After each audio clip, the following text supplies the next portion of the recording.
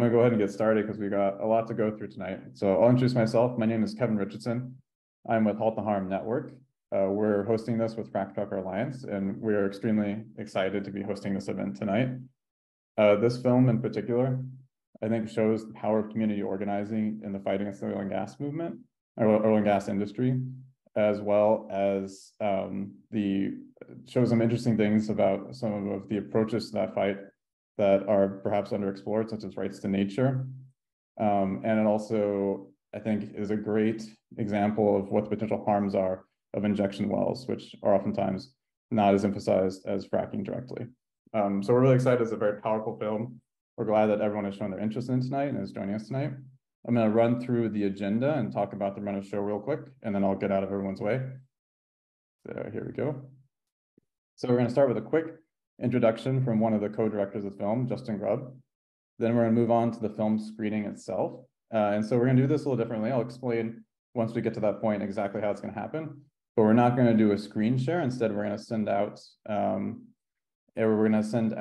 link for everyone to watch individually on their computer. And the reason we're doing that is because this film is absolutely beautifully shot. It has great sound, great visual quality, and you just lose that when you share it on Zoom. So it's great that everyone's going to watch it together simultaneously, and then we're going to come back for the panel discussion. So we'll have a moderated panel discussion, at which point we'll also share the calls to action that are still relevant to the fight involving Grant Township. Then we'll move on to audience Q&A, and that will mostly close us out. And once we're done, we're going to have opportunity for folks who are interested to stick around and record some short messages of encouragement for Judy and Stacy. So if you're interested in sticking around for that, you can hang on afterwards and we'll explain that. So with that, I'm going to pass it to Justin Grubb to explain the film a little bit and talk about how he got involved with it. Yeah, well, thanks so much, Kevin, for getting all of this together and getting everyone here in front of this film. I really appreciate everybody who's come and tuned in to watch this film. It really means a lot to all of us that you're, interested in this, learning about what's going on and all of that good stuff. So, yes. So like Kevin said, I'm the co-director of this film. This film has been a nice project that we've been working on for about 2 years now, but it really started when I first graduated college. One of my first jobs was to be a wildlife biologist, and I actually worked with Hellbenders.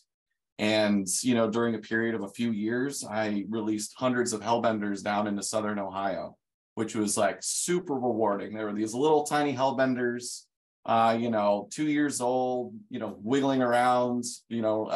We had taken the eggs out of the wild because they didn't have much, very high success rate, and we reared them in captivity and then put them back out in the wild where they had more success as, acclimating to their environment as a 2-year-old Hellbender. And so while we were doing that, we were also noticing a lot of, construction in the area that was, causing a lot of harm to the Hellbender habitat, things like putting in pipelines that were causing landslides into these streams and river systems that would, put all this sediment in the water, which is bad for the Hellbenders. They need clear water, they need access to rocks so they can create their little den inside. And if you smother that, they can't get to the rocks because they're not able to really burrow down and create their own burrows. They need naturally occurring ones. So we were seeing that. We were seeing a lot of fracking activity. We were seeing just a lot of construction equipment moving around and stuff. And as the years went on, that kind of stuff started increasing. And then, I kind of focused my career more on science communication and storytelling and working with communities. But that challenge for the Hellbender was always with me. And so when I was in a position to be able to kind of tell this story, we worked with the Wildlands Collective, which is a great group of filmmakers, pitched the story, worked on funding, and we were able to decide, this is the story that we want to tell. We want to talk about Hellbenders. We want to talk about communities fighting environmental injustice. So we want to talk about fracking, try to put it all together. And we had a couple initial concepts, but then, one of our characters in that film was Judy and Stacy from Grant Township. And once we went down there and hung out with them, interviewed them, we realized very quickly that that was the story. Those are our main characters in this film.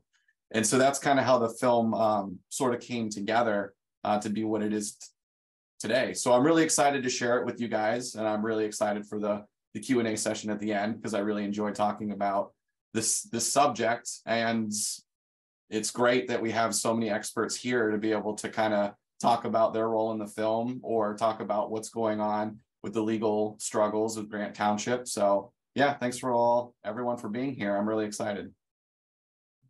While people are getting back in there, I invite anyone to share their reactions to the film in the chat. I'll give you mine really briefly. There's so much to take away from this film, but for me, the last scene where Stacy and Judy meet the salamander is so powerful personally, because I feel like in this movement, so much of it is about, you have a victory and then you go to the next fight, or you don't have a victory and you go to the next fight, or there's these looming challenges above us. That it's rare that we have these moments of joy to share together, and being able to share that all with y'all tonight, to me, is very powerful. To seeing that moment when they touched and hold the salamander, it was beautiful. So feel free to drop your reactions to the film in the chat. Let us know what you think of it.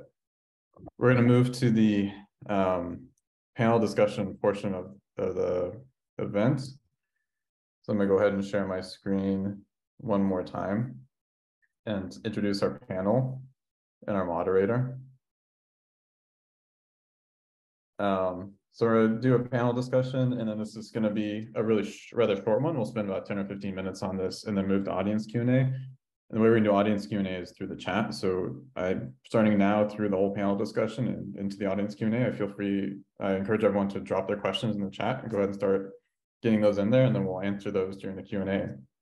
But this is really special because we have quite a few people involved in the film together for the first time to discuss it in the screening.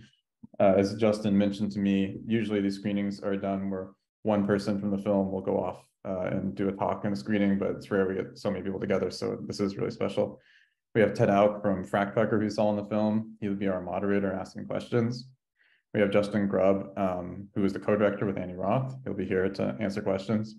We have Chad Nicholson from the Community Environmental Legal Defense Fund, and he worked closely with Stacy and Judy with the organizing, has supported their efforts for quite a while, and he'll be able to update us on what's happening. And then we have Matthew Connart, who you saw in the film, who's a biologist, salamander, or Hellbender expert from University of Ohio, which we're excited to have him here too. So I'm gonna pass it to Ted. And Ted, if you could just introduce yourself really briefly and maybe talk about FracTracker's role in this a little bit, and I'll drop a link to FracTracker Alliance if y'all haven't connected with them yet. They're a great resource and they do such incredible work. So I'll pass it to Ted.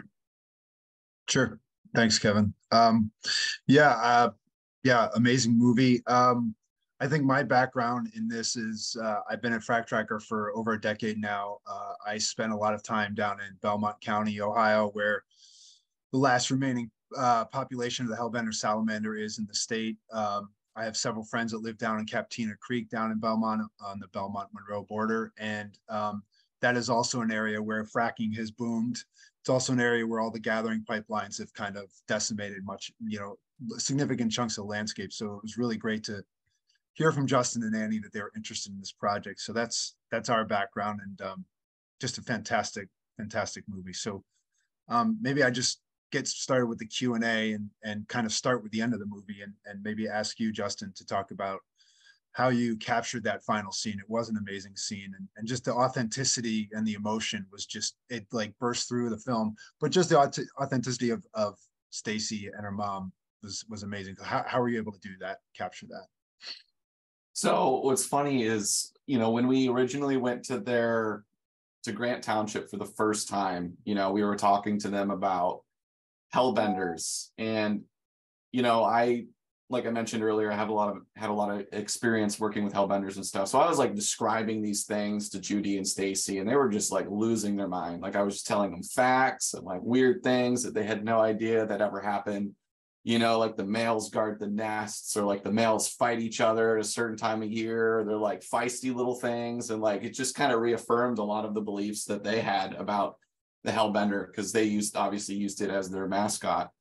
And so based on that conversation, and then when she said, during the interview that she had never seen one and her wishes is to hold one, we were like, that's going to happen. You know, we secretly as a crew, we're like, we're going to make that happen. We didn't say anything to them. We didn't mention to them that we're going to try to make that a thing. But yeah, so it took us, you know, a little bit of planning and everything. And finally, we got connected to Matt, who did an absolutely wonderful job in making that happen.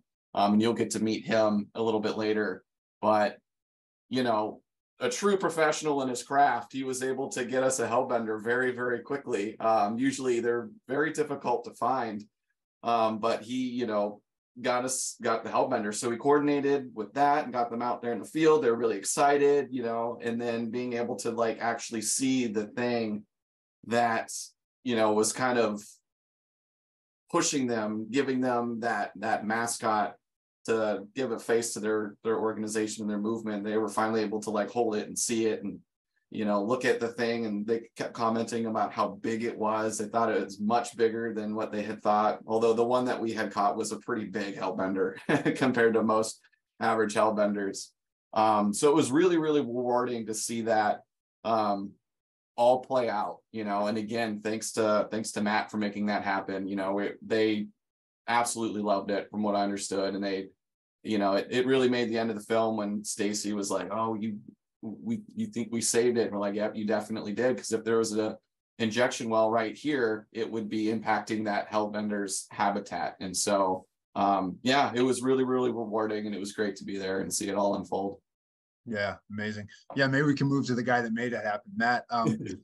Maybe we could get a little sense for your history and how you came to study Hellbenders. And I know you're a scientist, but I'm sure emotionally you're attached to this species. So maybe you could give us a little background on that and some of the comments you made specifically about the resilience of the species. And also, I'm curious about the physiology or the biology of the species. Why do those two things make it an indicator of environmental health?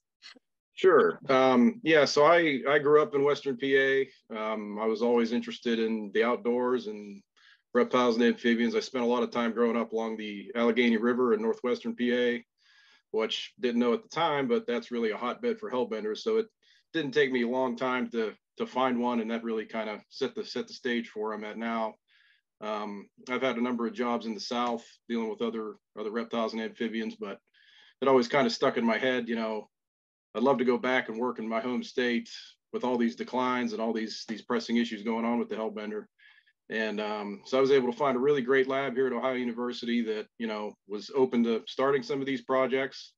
And I've been lucky to be able to work on a number of different things, you know, for the past 5-6 years. So very, very, very grateful to be a part of that in my home state and some of the streams I grew up in playing as a boy, and, you know, happy to be part of this film as well.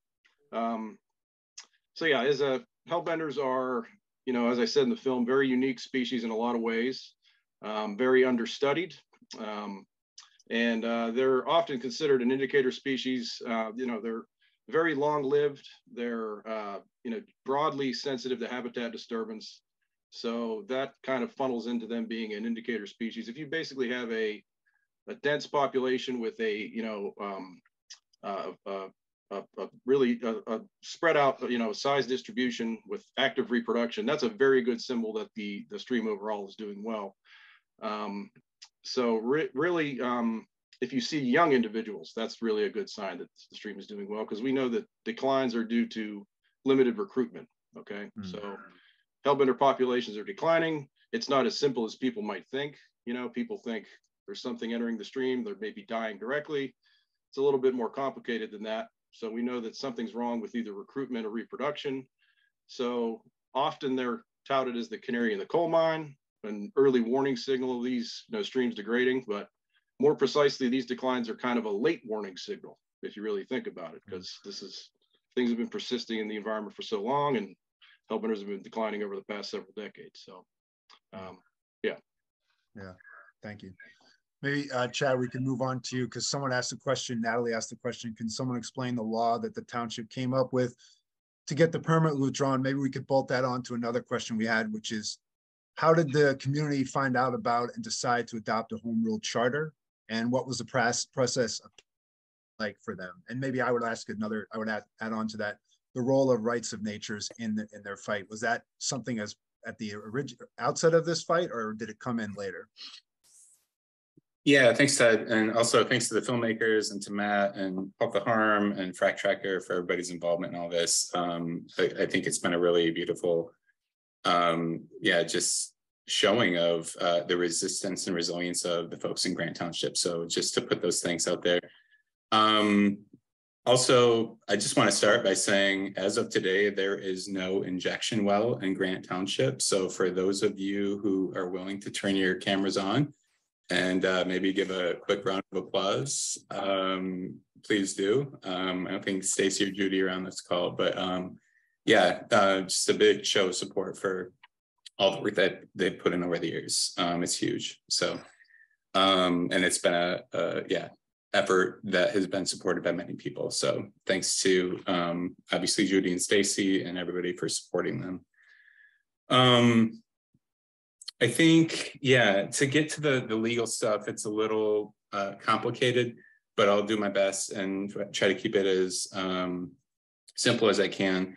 I first got a call from Judy in 2014. And it was not a fun call. She wanted me to do something through the Legal Defense Fund that we didn't do, which was essentially try to appeal permits that had been issued for these activities. So the injection well cannot take place without a permit from the Environmental Protection Agency at the federal level or without a permit from the Department of Environmental Protection at the state level. And she was asking us basically to provide assistance with appealing these permits. Our organization's history over the years has found that communities, when they try to appeal permits, usually end up losing. They don't get what they want. They get the project. At best, they're left arguing over the where and the why and the how it's going to proceed. It's not about actually stopping it. It's about negotiating how much harm is going to be placed within the community. And so Judy, as you probably got a sense of her through the film, wasn't happy with my explanation and had a few things to say to me. And I said, look, I'm sorry, we will help you with this other avenue if you want, which is essentially to create a local law that says, no, we don't want it. We're not going to stand for it. We don't want it in any form because this is harmful to our community and to the ecosystems. And we're not going to screw around with the where it's going to be placed, how much frac waste per day is going to be put down the well, any of that stuff. And she thought about it and got back with me a couple of weeks later. And then I was on drove up to Grant Township and presented a township meeting. And so I'm going to try to speed things up as much as I can. The first law that we wrote with the community was an ordinance. At that time, they were what's called a second-class township in Pennsylvania. And they passed it in June of 2014. And it said no injection wells. And it wasn't just a no. It wasn't just a ban. It also said, we, the people of the community, have certain rights. We have the right to clean air, to clean water, and a healthy environment. The ecosystems here have rights as well, rights of nature, which Ted mentioned. And we have a right to local self-government. We have the right to be the ones that determine our future here, not some out-of-area corporation. We're the ones that get to be in charge of what we do, where we live, and we don't want our water supplies threatened. So we worked with them to draft that.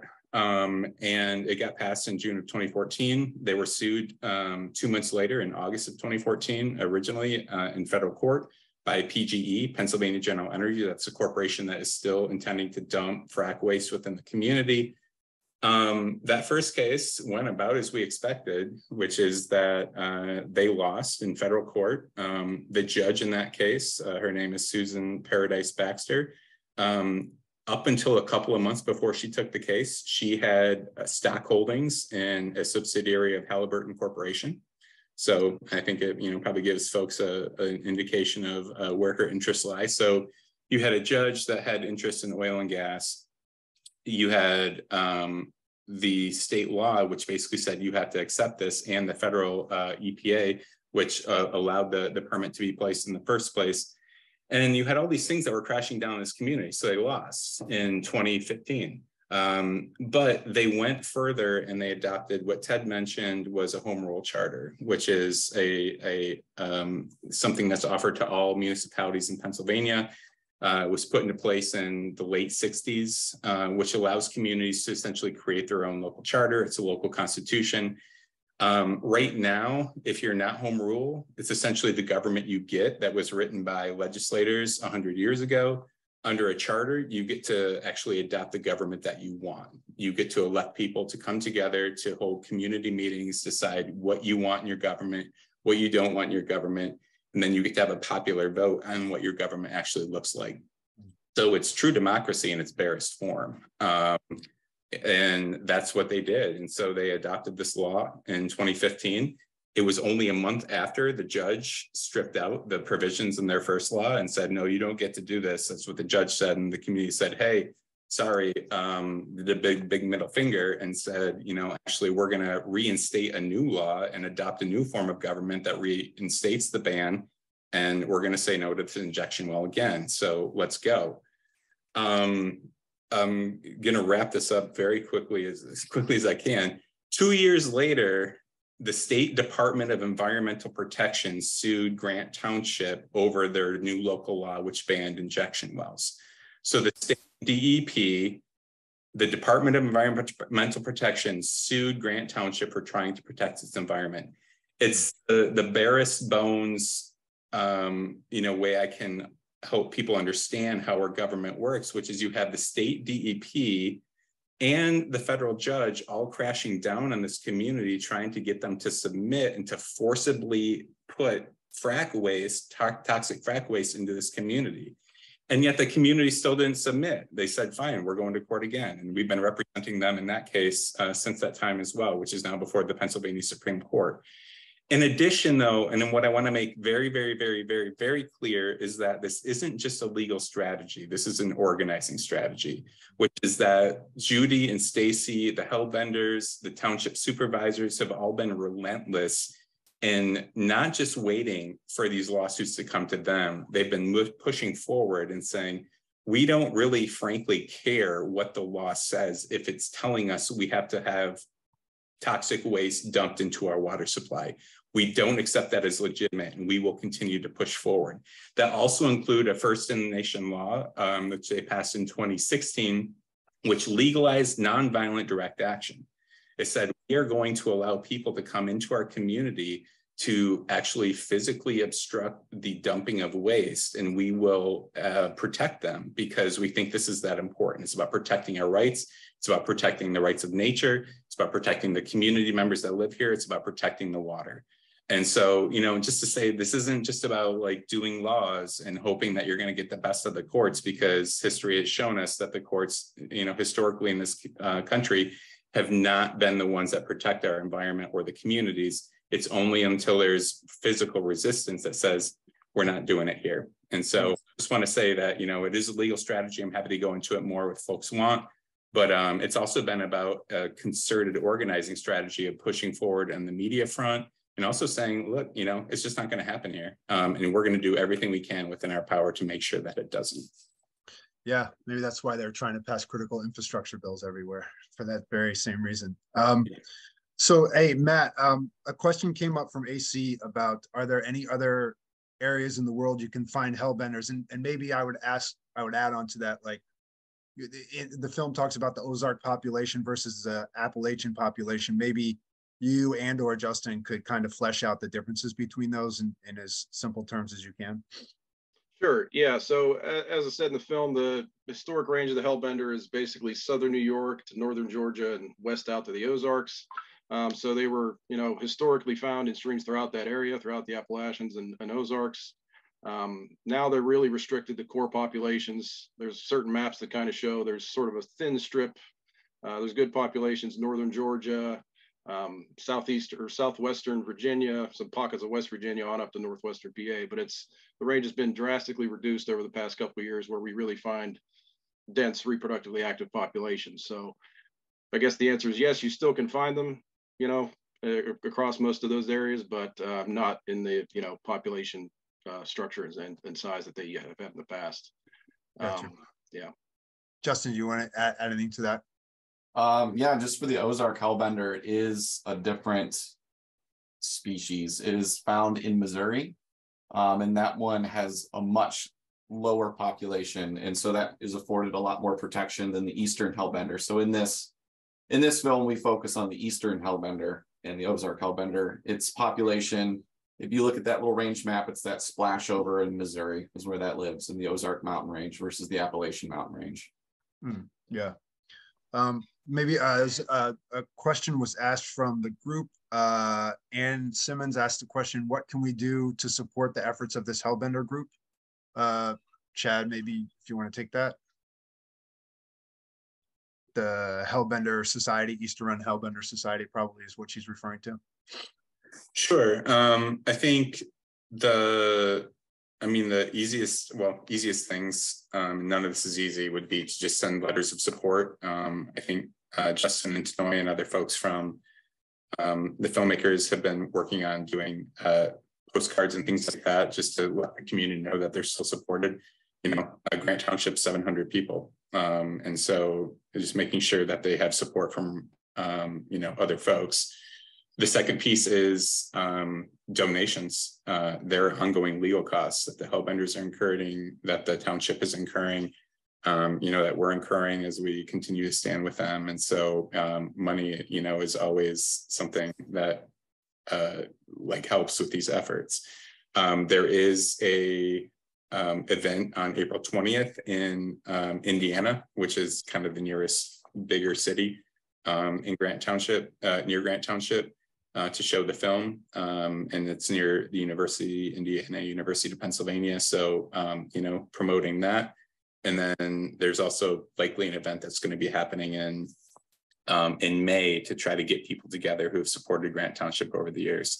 So I think those are, is to just let folks up there know that you stand with them, that you support them, send them donations if you can, because this stuff's not free. But the bigger thing, I think, is honestly to take this up where you live. I know that there's a lot of folks that are have been sitting around for many years watching and kind of waiting to see what happens up there. Are they going to win? Or is the injection well going to come in? And that is support in its own way. But the bigger thing would be for this to bloom into a larger movement where people are taking up the types of actions that those in Grant Township have done into their own communities, and stop watching and looking at what other people are doing and take action where we live to protect what's important to us. I think that's the biggest and most important thing. And so if folks are really interested in doing that, we at the Legal Defense Fund are happy to help with that. I think Halt the Harm and, FracTracker would also be interested. So there's a lot of resources here, but that's the thing, is we can't wait around and watch. We have to be willing to stand up for what's important where we live. And that's what I think the Hellbenders have done the best. Yeah. Maybe a couple more questions. It sounds like we have time for that. Matt, I have a question for you. What are some of the scientific challenges in connecting the damage done to river systems to fracking operations and injection wells specifically, but just more broadly, what are the biggest challenges that you found in your work looking at Hellbender salamanders, just to getting the data you need? Sure. I'm sure somebody else could probably answer these fracking questions a little bit better than me, but my general understanding is, if you want to look at the landscape level effects of fracking, it could be pretty difficult. Just taking, Pennsylvania as an example, there's been such a long history of degradation in different land uses and everything. So there really are no reference watersheds to basically set up a scientific study to be able to compare, to isolate the effects of fracking infrastructure. So while we know, broadly that the fracking impacts are, detrimental to aquatic ecosystems, there's a lot of confounding things you can run into there if you wanted to just compare. So, and even more so is, we know that fracking activity is likely not great for Hellbenders, but there's so many equations on both sides of that equation that it could be hard to parse out, directly just publishing a paper related to that. We know very little about Hellbender biology in relation to other more well-studied species like an alligator or a white-tailed deer, for instance. And then, obviously on the other side too, we really, we need more concerted efforts to maybe set up some experimental stuff to look at this. So Hellbenders in general are hard to study, or live under big rocks in the bottom of the stream, often in remote areas spread out. So they're very cryptic, very, very hard to find in certain scenarios. So It's not as easy as just going out and collecting a little streamside salamander, for instance. So there's a lot of logistical issues that come into this work, especially most of the work we were doing was centered around artificial nest boxes. So basically putting in these 100-pound concrete nest boxes in these remote areas of the stream. So that presented difficulties. And then given how little they move, given how long-lived they are and other aspects of their basic ecology, data returns are pretty slim, at least when you're trying to start up work like this. So this is a long-term sort of monitoring setup that we've been moving towards, and hopefully be able to continue this over the next several years or maybe even decades, so we can actually get some robust data sets to be able to look at some of these things. Yeah, I mean, from my mind, having spent a lot of time down there, it's the gathering, the pipelines, the gathering lines that the states are approving at this, at the state level. There's a lot of focus on transmission pipelines, which, rightly so. But to me, in the place I know very well, these gathering pipelines are ubiquitous, and they 25 to 35% slopes. I mean, Justin, you saw them. So it's, to me, that's where the rubber meets the road in terms of surface disturbance. It's these pipelines. But yeah, it's back to the guy that made the movie, Justin. Maybe my final question for you, or a good final question for you, would be: you went into this movie with some sort of like a priori, like, hypothesis about what you were going to find, and your feelings about the salamander, this particular salamander. How did any of those ever change, or like, were they modified? What did you come away from this movie thinking, feeling that you didn't know you were going to feel or think prior to? Well, that's a good question. I guess in terms of the Hellbender, I went into this film really respecting the species and, being very fond of its habitat, its riparian ecosystem, and understanding the importance of clean water and all that kind of stuff. And also going in, with the understanding that humans and wildlife and habitat and ecosystem are all linked together. You can't have one without the other. If you have bad habitat, your people are going to suffer. So going into the film, that was kind of the story, we were hoping to highlight. But, because of the inspiring work that Judy and Stacy and the people of Grant Township have done, and the help from CellDef and everything, that's kind of like where we sort of focused the story, because then it was like this very powerful, positive story about how a community was actually able, or is currently working on protecting all that kind of stuff so that they can be healthy and happy and flourish in the community, the environment, and everything that they built for themselves. And so, yeah, when we went into the film, usually, when we go into films as a production company, we have like some sort of an impact in mind. There's like an end goal that we start with, and then we decide how can that film sort of get us to where we want to go. A lot of people who make films are like, I just want to do something cool, or I want to be creative, or I want to, explore some inner thing within myself. But we make films as a very conservation approach, where we have that, results chain, and we want to see something happen with this film. And so, coming out of the story and things that, that sort of changed and meandered a little bit, but really it's about connecting communities together, sharing a positive message, and trying to get everyone, feeling empowered that they could do something, that they can fight back, and then using Judy and Stacy and Grant Township as that sort of story to really get people to be like, wow, that they could do it, I can do it. And so that would kind of get people to explore opportunities in their area if they're experiencing environmental injustice. So yeah, going in, we didn't have that fleshed out or as clear in our brain, but because our interviews with Grant Township and the work and everything that we've done with everybody else, that kind of came out with the end of the film. There was one question. So this is your shameless plug opportunity. What are plans for distribution of the film? We're still kind of working on distribution. Right now, it's available on World Wildlife Day's film showcase. It's put on by Jackson Wild, the UN, CITES. So it's like we can send a link out for everybody to see it there if you want. So right now it's available online for free, but you have to sign up. You can also vote if you watch it over there too, or if you want to see it again, or you want to share it with someone, you could vote on your favorite film. So we're up for an Audience Choice Award. So that's a shameless plug within a shameless plug. So you can watch it there. I think right now our big distribution plan is just to get it in front of as many communities as we can. And so doing panels just like this, hosting screenings, making it available for really anyone who wants to see it. That's kind of our plan, especially now as the people of Grant Township are kind of going into this next court case, which is still yet to be scheduled, trying to build up as much, you know, energy and community around them and this film as possible going into that. So we're just trying to share it as much as we can. We have a couple events that we're going to try to start planning here soon, maybe at the end of summer, to get people together to do some screenings, maybe some demonstrations. So we're hitting it hard, you know, over the course of the next few months to try to get this out. But other than that, you know, it's, like I said, available online for free. You can have a private screening of your own, just send us a message. Yeah. Thanks. It was really inspirational for sure. Thank you so much. I think we've answered everyone's questions. Yep, looks like it. Thanks y'all for having that wonderful panel discussion. I'm gonna take everyone off spotlight and bring us back to the full group right now. Really appreciate the discussion. That was very informative for me. I thought it was a powerful film, and I really appreciated all the insights you guys added and the stories you guys added.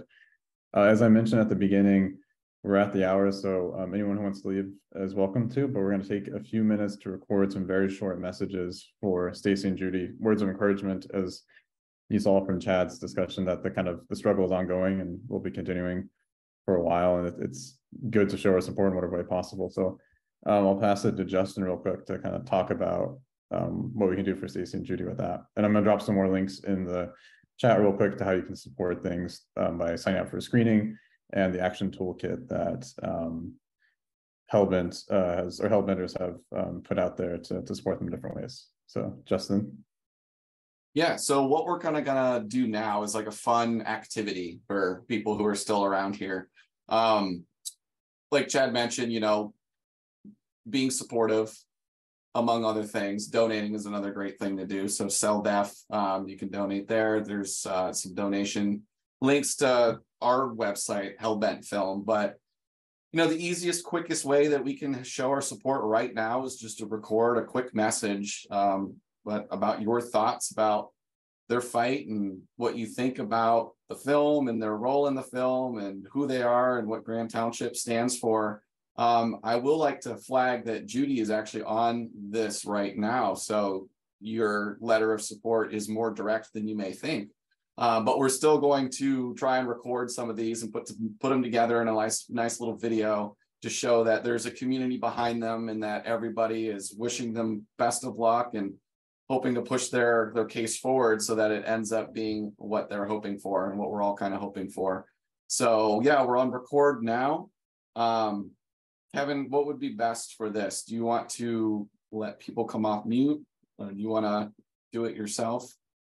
I think the best way is if whoever wants to record a message, just use the raise your hand function. So if you go to the menu at the bottom where it says reactions, click on reaction and raise hand, and we'll kind of, and maybe Justin just call them kind of one by one to give their quick words of support to Judy and Stacy. Does that sound good? Yeah. And these could be really short. They could be, 10 seconds, just, something like, great job in the film. We really support what you're doing. We're excited about your work and we hope it goes very well for you. Something like that. It doesn't have to be super long-winded. So I'm just kind of scanning through the video. So if anybody wants to go, feel free to raise your hand.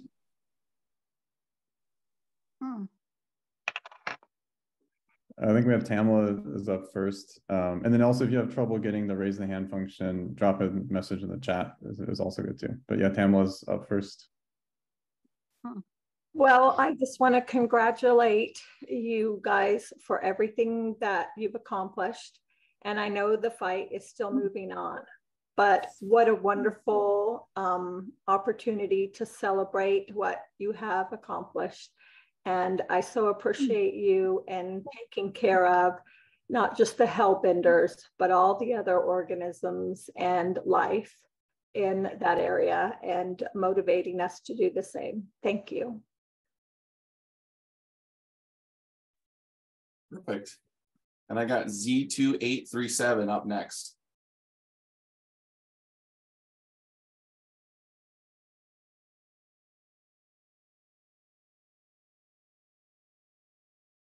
Oh, looks like, oh, there we go. Unmute. Hello, can you hear me? Yep. Okay. Judy and Stacy, this is Barb from Warren. Just want to let you know, this month is 1 year since I've been doing the full moon for you guys. It took us 20 months to get the bad guys out of our place, so have faith.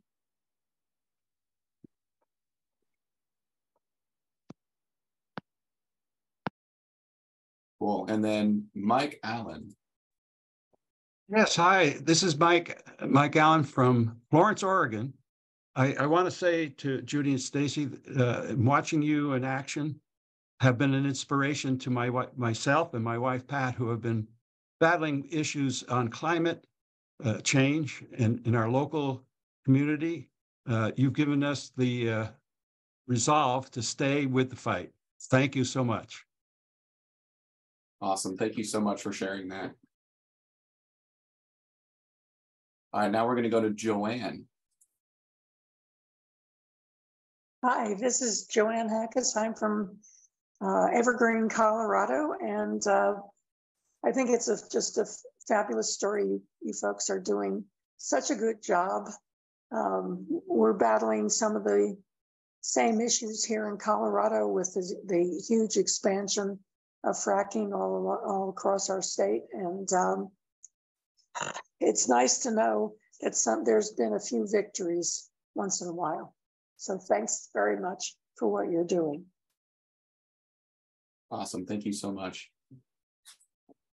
I'll go ahead and do one too. Well, if any other folks want to, can raise their hands. So my name is Kevin Richardson. I'm from Dallas, Texas area. We're right next to a huge area of fracking on the Barnett Shale. It's pretty bad air pollution, pretty bad situation of just passing more and more wells to be fracked. And listening to your story was so inspiring. That gave me hope, and I loved your resolve and your fights. And I just want to say that we're with you, we support you, and I'm incredibly inspired by it. So thank you so much.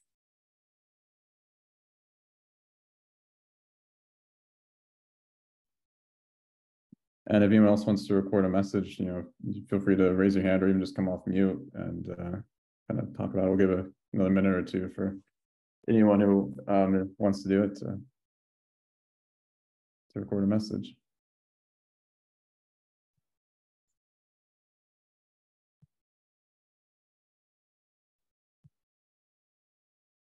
Pat, yeah, you can go ahead. My message is pretty simple. I used to live in Ohio, was raised there. It was a great farm state at that point. I now live in Philadelphia. It's horrible to see what's happening in that part of our country. I just wanted to say good luck with all of your efforts. God bless. Take care. Amazing. Thank you.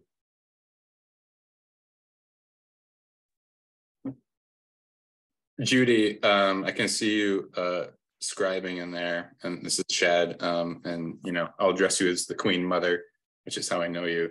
Yeah, just thank you for arguing with me back on that March day in 2014. Looking forward to more arguments.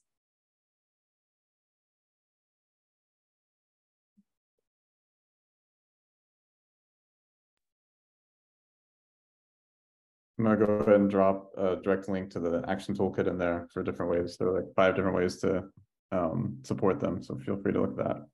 And yeah, we'll just keep open for a few more minutes, see if anyone else wants to record a message.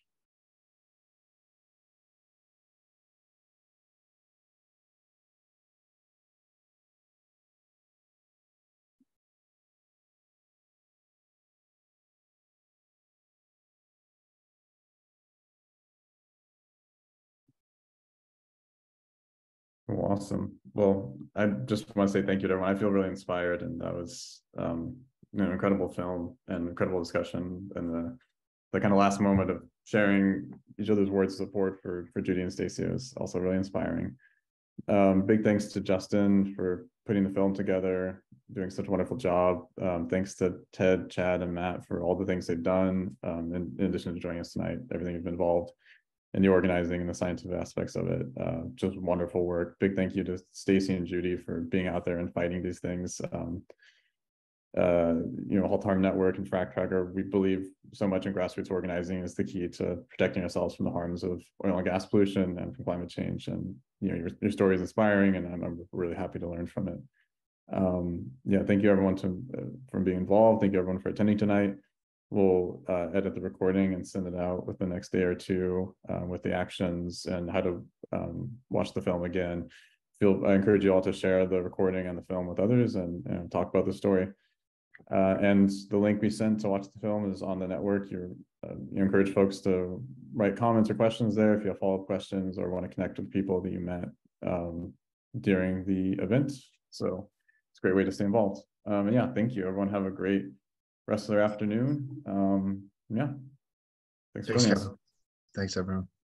Yeah, thank you so much. It's been a lot of fun. Bye, everyone.